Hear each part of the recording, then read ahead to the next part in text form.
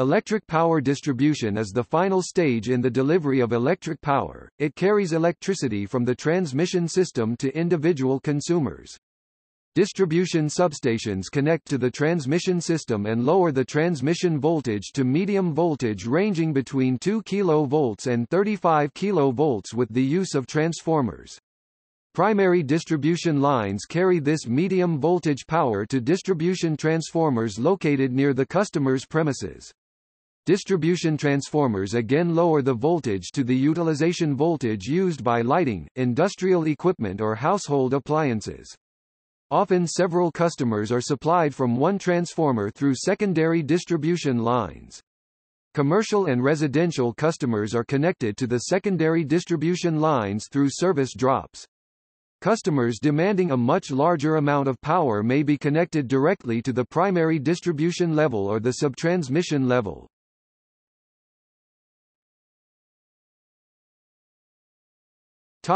History.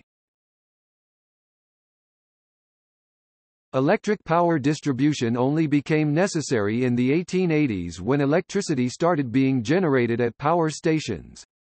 Before that, electricity was usually generated where it was used. The first power distribution systems installed in European and U.S. cities were used to supply lighting, arc lighting running on very high voltage around 3000 volts alternating current AC or direct current DC, and incandescent lighting running on low voltage 100 volt direct current.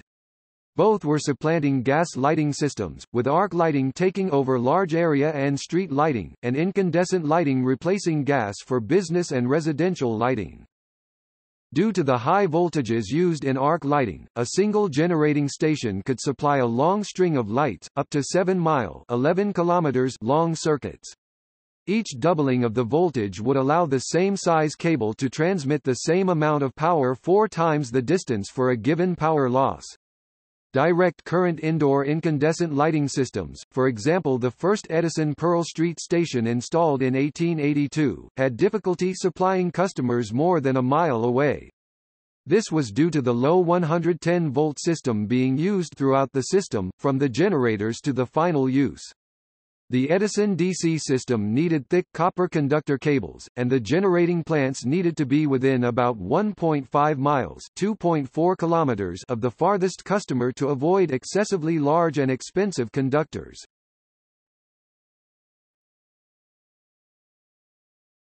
Topic: Introduction of the transformer. Transmitting electricity a long distance at high voltage and then reducing it to a lower voltage for lighting became a recognized engineering roadblock to electric power distribution, with many, not very satisfactory, solutions tested by lighting companies. The mid-1880s saw a breakthrough with the development of functional transformers that allowed the AC voltage to be stepped up to much higher transmission voltages and then dropped down to a lower end-user voltage.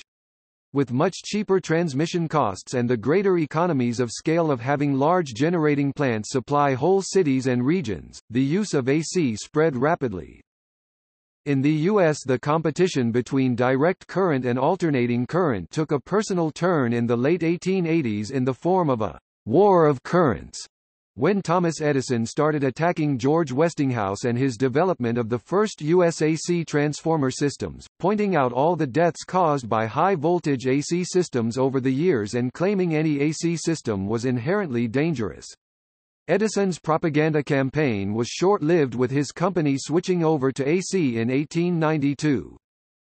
AC became the dominant form of transmission of power, with innovations in Europe and the US in electric motor designs and the development of engineered universal systems allowing the large number of legacy systems to be connected to large AC grids. In the first half of the 20th century, in many places the electric power industry was vertically integrated, meaning that one company did generation, transmission, distribution, metering and billing.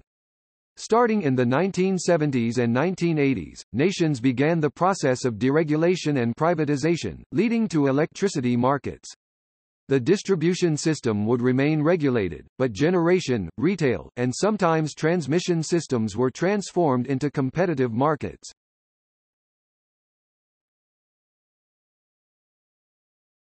Topic: Generation and transmission. Electric power begins at a generating station, where the potential difference can be as high as 33,000 volts. AC is usually used. Users of large amounts of DC power such as some railway electrification systems, telephone exchanges and industrial processes such as aluminium smelting use rectifiers to derive DC from the public AC supply, or may have their own generation systems. High-voltage DC can be advantageous for isolating alternating current systems or controlling the quantity of electricity transmitted. For example, Hydro-Quebec has a direct current line which goes from the James Bay region to Boston. From the generating station it goes to the generating station switchyard where a step-up transformer increases the voltage to a level suitable for transmission, from 44 kV to 765 kV. Once in the transmission system, electricity from each generating station is combined with electricity produced elsewhere. Electricity is consumed as soon as it is produced. It is transmitted at a very high speed, close to the speed of light.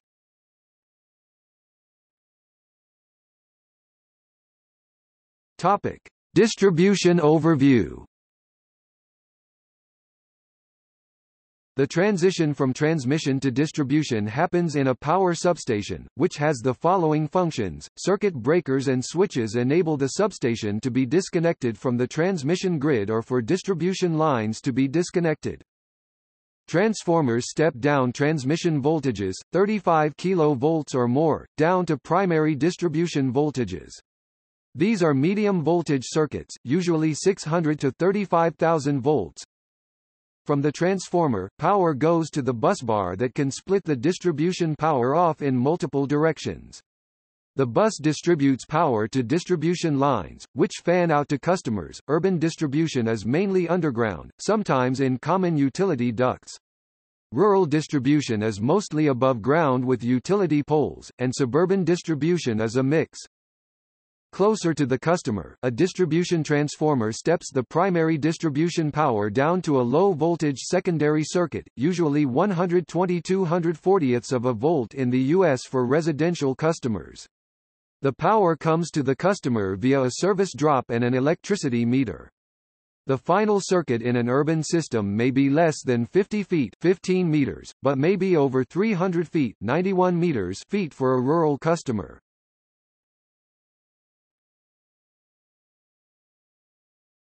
Topic: Primary distribution.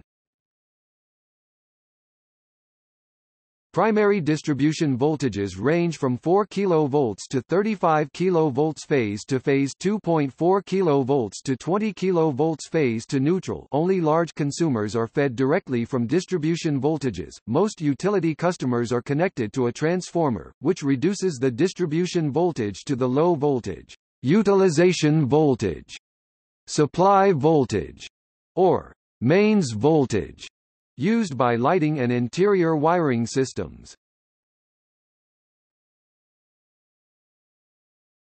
Topic: Network configurations. Distribution networks are divided into two types: radial or network. A radial system is arranged like a tree where each customer has one source of supply. A network system has multiple sources of supply operating in parallel.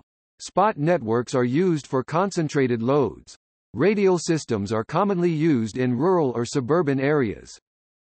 Radial systems usually include emergency connections where the system can be reconfigured in case of problems, such as a fault or planned maintenance. This can be done by opening and closing switches to isolate a certain section from the grid. Long feeders experience voltage drop, power factor distortion, requiring capacitors or voltage regulators to be installed. Reconfiguration, by exchanging the functional links between the elements of the system, represents one of the most important measures which can improve the operational performance of a distribution system. The problem of optimization through the reconfiguration of a power distribution system, in terms of its definition, is a historical single objective problem with constraints.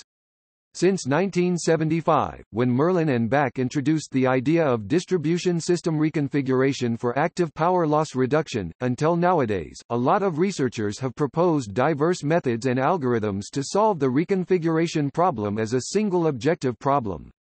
Some authors have proposed Pareto optimality-based approaches, including active power losses and reliability indices as objectives. For this purpose, different artificial intelligence-based methods have been used: microgenetic, branch exchange, particle swarm optimization and non-dominated sorting genetic algorithm.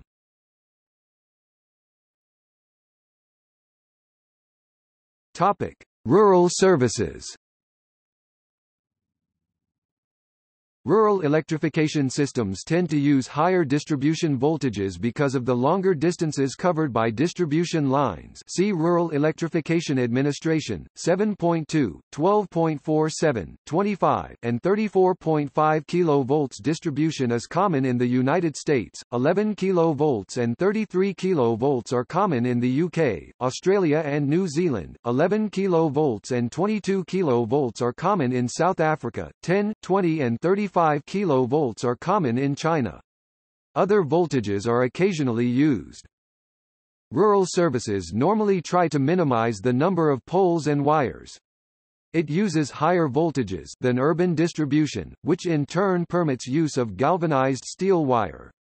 The strong steel wire allows for less expensive wide pole spacing. In rural areas, a pole mount transformer may serve only one customer. In New Zealand, Australia, Saskatchewan, Canada, and South Africa, single-wire earth return systems (SWER) are used to electrify remote rural areas.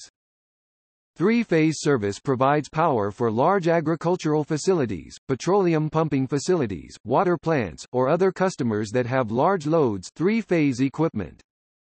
Usually in the United States, a four-wire Y system is used, which includes 3 primary wires and 1 neutral wire. In other countries or in extreme rural areas, the neutral wire is connected to the ground to use that as a return, single-wire earth return. This is called an unground Y system.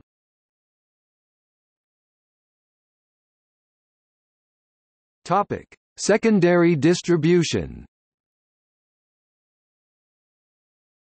Electricity is delivered at a frequency of either 50 or 60 Hz, depending on the region.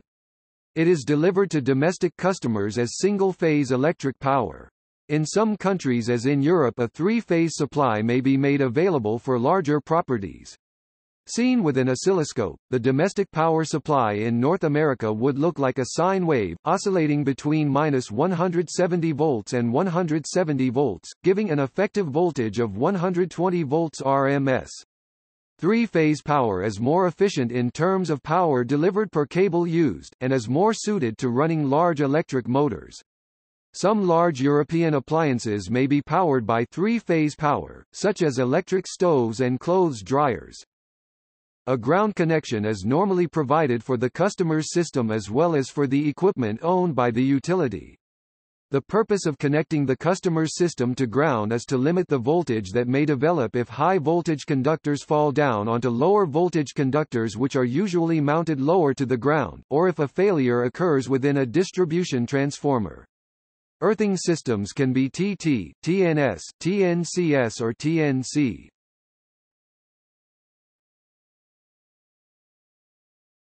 Topic: Regional variations.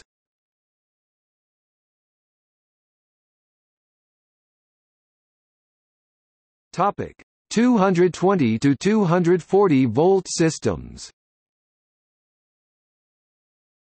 Most of the world uses 50 Hz 220 or 230 volts single-phase, or 400 volts three-phase for residential and light industrial services. In this system, the primary distribution network supplies a few substations per area, and the 230 volts, 400 volts power from each substation is directly distributed to end users over a region of normally less than 1 km radius. 3 live hot wires and the neutral are connected to the building for a three-phase service. Single-phase distribution, with 1 live wire and the neutral, is used domestically where total loads are light. In Europe, electricity is normally distributed for industry and domestic use by the three-phase, four-wire system. This gives a phase-to-phase voltage of 400 volts Y service and a single-phase voltage of 230 volts between any one phase and neutral. In the UK, a typical urban or suburban low-voltage substation would normally be rated between 150 kVA and 1 MVA and supply a whole neighbourhood of a few hundred houses. Transformers are typically sized on an average load of 1 to 2 kilowatts per household, and the service fuses and cable is sized to allow any one property to draw a peak load of perhaps 10 times this. For industrial customers, three-phase 690/400 volt is also available, or may be generated locally. Large industrial customers have their own transformers with an input from 11 kV to 220 kV.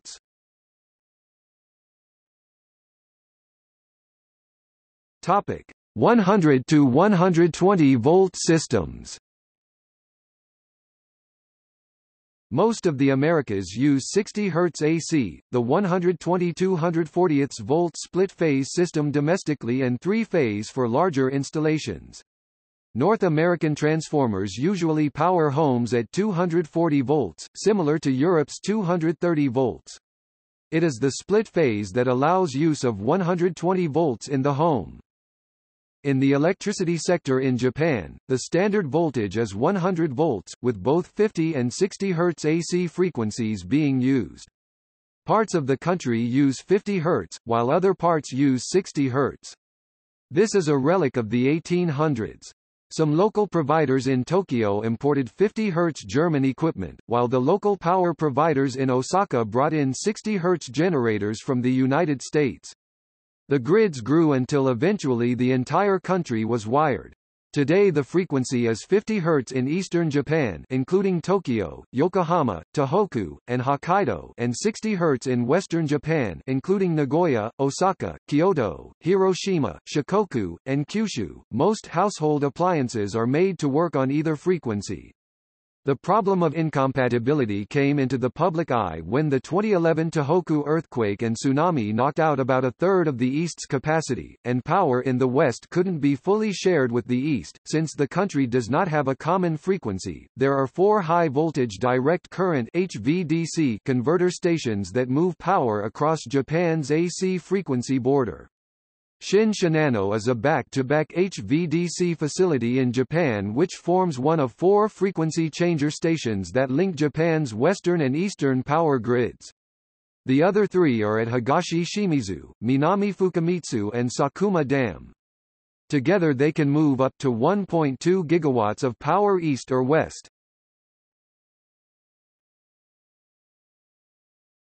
Topic: 240-volt systems and 120-volt outlets. Most modern North American homes are wired to receive 240 volts from the transformer, and through the use of split-phase electrical power, can have both 120-volt receptacles and 240-volt receptacles. The 120 volts is typically used for lighting and most wall outlets. The 240-volt outlets are usually located to service the oven and stovetop, water heater, and clothes dryer if they are electric, rather than using natural gas. Sometimes a 240-volt outlet is mounted in the garage for machinery or for charging an electric car.